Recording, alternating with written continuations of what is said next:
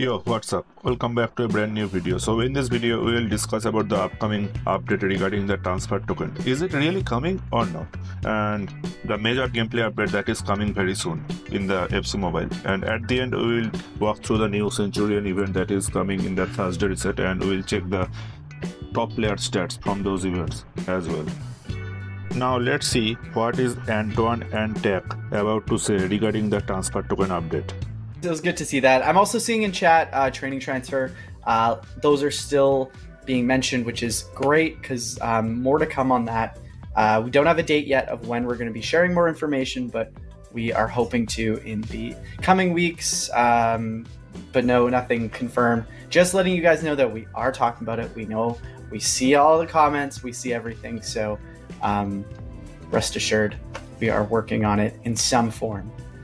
So as I already mentioned previously, there is no concrete news regarding the transfer token update, like in which date it is really coming in FC Mobile. As Anton and Tech mentioned, they are talking with the developer team and they will reveal more info in the coming weeks. Let's talk about the Division Rival Store Pack update. As the current Division Rival season is ending in 4 days, so we all will receive competitive and advanced competitive points after the Division Rival reset, based upon which division you finished in versus attack, head-to-head or manager mode. And don't spend your competitive and advanced competitive points, to be honest, until next Thursday. So let's see what Anton and Tech about to say regarding the Division Rival Store Pack update. Moving on as well, Tack, we have some reminders. Division Rival season, right?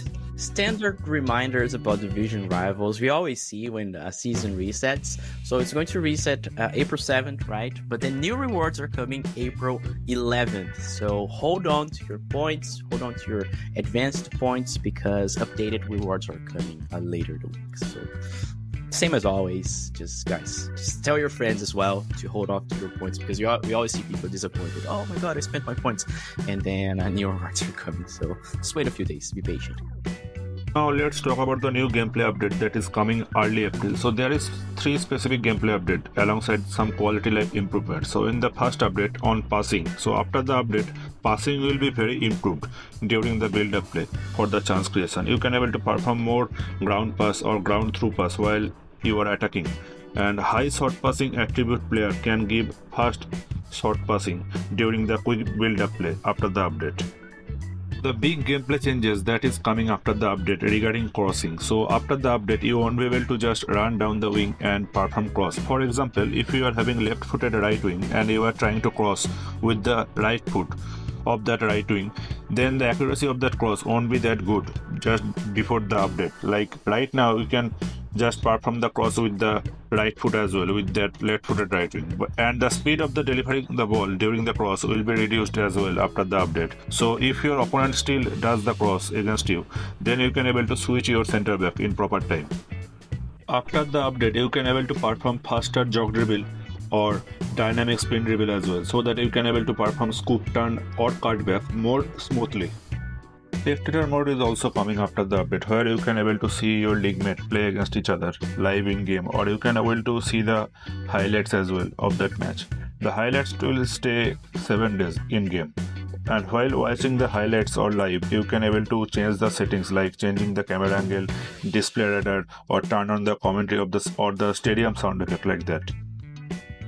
So now the main question is when this update is coming and when the gameplay update will be live in FC Mobile. So let's see what Antoine and Tech is about to say regarding the update date. Quick announcements before we get into a more broken down of explanations of what we've just shown, because it's a lot to unpack. This update is coming to FC Mobile on April 9th UTC. Alright guys, and it's going to affect gameplay in all game modes, VSA, head-to-head, manager mode, PvE, so it's going to be global in every game mode. So now let's go to the Centurion event. So in the first week of the Centurion event, you can able to select either 94 Zico or 94 Van Nistelrooy. From the next week, in the upcoming weeks, you can able to choose either 94 CDM Makelele or 94 right back Lam. So you have to choose one of them. If you choose Makelele, you won't be able to go to the lump path, or even in the first week if you choose Zico, you won't be able to go to the Van Nistelrooy path after choosing Zico. Either way, vice versa, you can say that. So if we select the Zico from the first week in between 94 Zico or 94 Nistelrooy, then we can able to go to the parallel world chapter.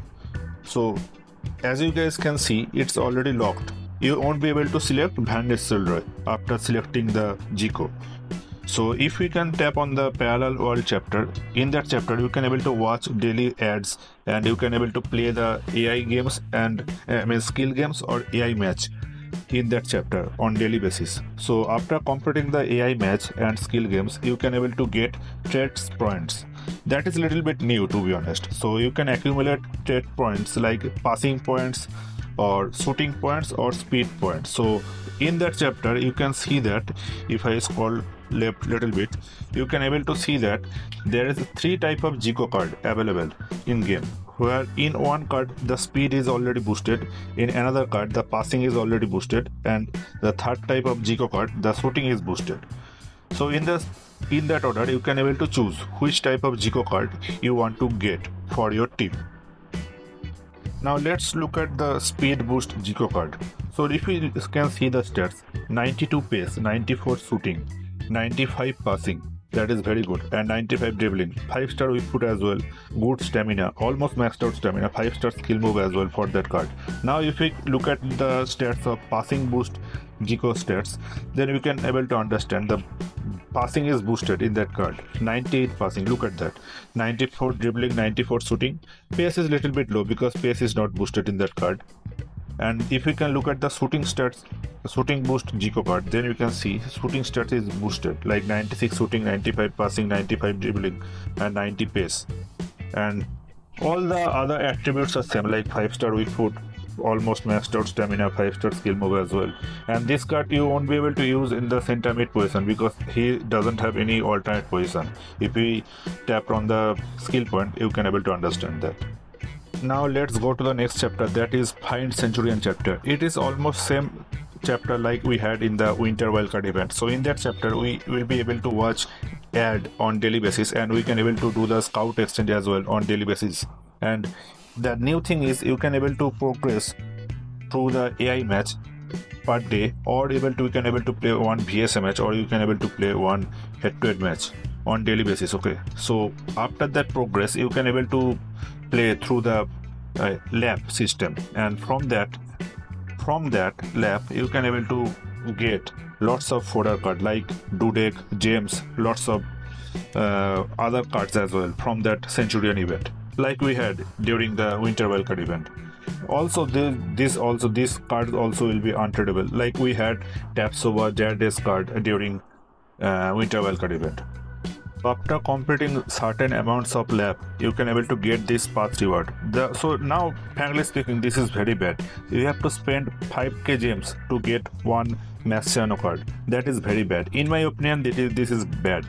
You can able to accumulate other reward like untradable 91 to 97 reward, lots of gems, and in the end path you can able to get 194 rated card for free as well. That will be untradable, but this 91 Mascherano card you can get for 5k gems. It's little bit bad in my opinion. So there will be a Centurion event specific quest available in game. So from that quest you can able to accumulate lots of scouting points, and you can get one free Mascherano as well from that quest. So we have Centurion pass as well for the event. So in that pass we can able to get 95 OBR CDM card, Xabi Alonso. Look at the dynamic image. You can able to move that image if you are moving your device, like gyroscoping image available in that card. So you can able to get new Skeet as well in that paid path, and Gomez card available also as well in that paid path, and lots of good amount of fodder like James, FC point. Obviously FC point will be in the paid path, but James, new ball also available in that free path as well, and new stadium, and Dudek one Mascherano will be there if you are buying the pass. And at the end of the node you can able to get that 95 OBR CDM card, Xabi Alonso. We will see the stats as well of that Javi Alonso card in little bit later. Let's see. So if you can see the stats of Javi Alonso, very mid stats to be honest. For a 95 OVR card, the stats is very mid. Look at the pace, 82 pace, 79 shooting. Defending stats are physical stats are decent, but still, he won't be able to play in other position as well. That is very bad to be honest.